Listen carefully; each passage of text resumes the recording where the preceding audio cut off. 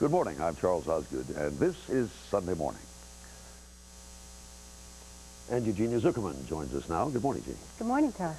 When an instrumentalist such as yourself or a singer would appear in recital with a pianist, he was usually called the accompanist, but I noticed that that doesn't happen anymore. Is that just political correctness? Well, it's musical correctness, and Samuel Sanders, the pianist, has been instrumental in getting people to understand that it's really an equal partnership. Instrumentally. Instrumentally, yes, indeed. And he's played with some of the greats of our time. He's played with Rostropovich and Jesse Norman and Itzhak Perlman, Pinchas Zuckerman, etc. And he's played 7 times at the White House. He also is a fantastic musician, and he has a life story that's truly inspirational.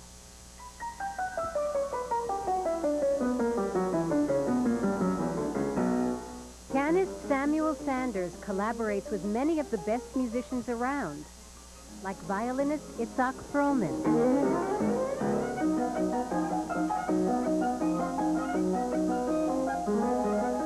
He's one of the funniest guys I know, and he's a wonderful musician, so it's always a pleasure for me.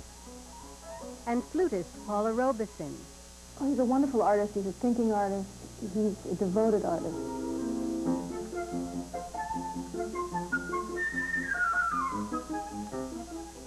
I like it because it is an exchange of ideas, and the ideas are always different ones, and people are always different.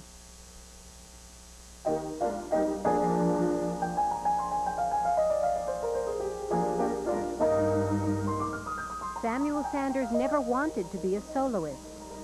He always found making music with others much more to his liking. Yeah. Come on, Maggie, let's go. Come on, Meg. Samuel Sanders has always put those he works with ahead of himself.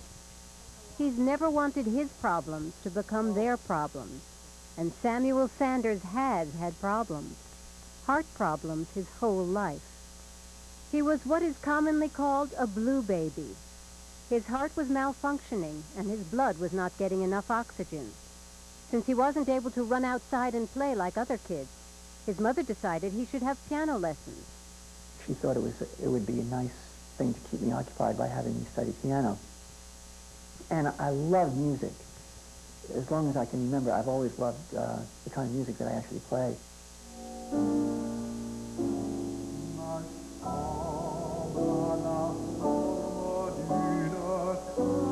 The first musician Sanders collaborated with was singer Robert White. They met when they were both just 17. And some of my first gigs, first things were playing at Catholic events, because he was Irish Catholic, and so he did a lot of communion breakfasts and the Cardinals' Christmas party. At the same time that Sanders' career was blossoming, his heart was getting weaker. And then there was only one hope, a heart transplant. 7 years ago, Samuel Sanders got a new heart. He had been told that he would not survive a heart transplant after 3 previous open-heart operations.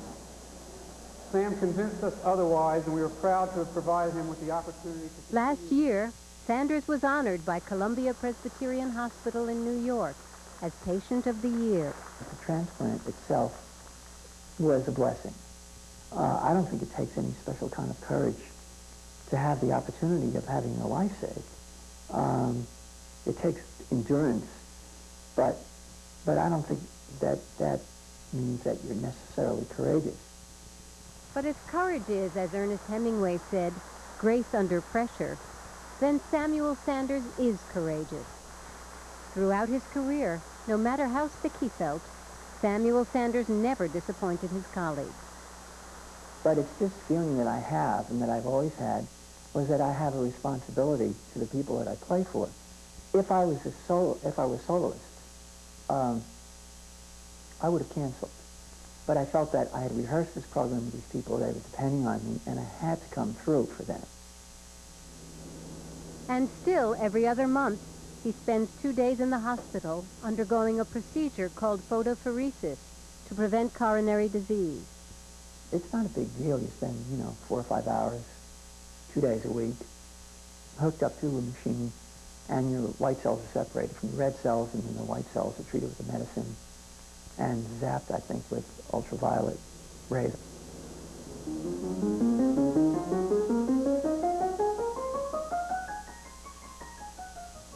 this is what I do no matter where I am. Always my main concern is not so much the size of the piano, but that the keys go up and down. Sometimes they don't go up. They just go down. They stay there. Let's see, where was I? His warm-up routine includes what might seem like endless scales. Whenever it's like filming music, he goes out of his mind. Yeah. So what do you got there? What dynamics have you got there? Well, I don't have any dynamics, but I do in the Samuel Sanders and Itzhak Perlman have been performing together for 31 years. I don't do a crescendo, I do a diminuendo. And he's very critical, by the way. Super critical. It's very hard to play with him. He's one of the most demanding people I've ever worked for, which can be very frustrating because you never can seem to please him. And at the same time, it does raise your level a lot.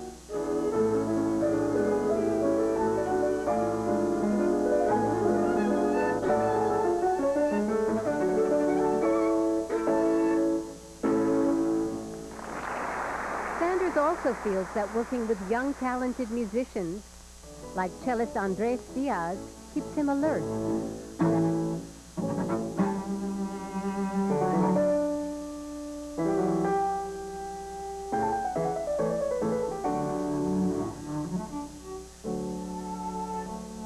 And Samuel Sanders always takes the time to work with younger musicians in master classes. Seems to me you're not catching any mood. You're trying to play the right notes.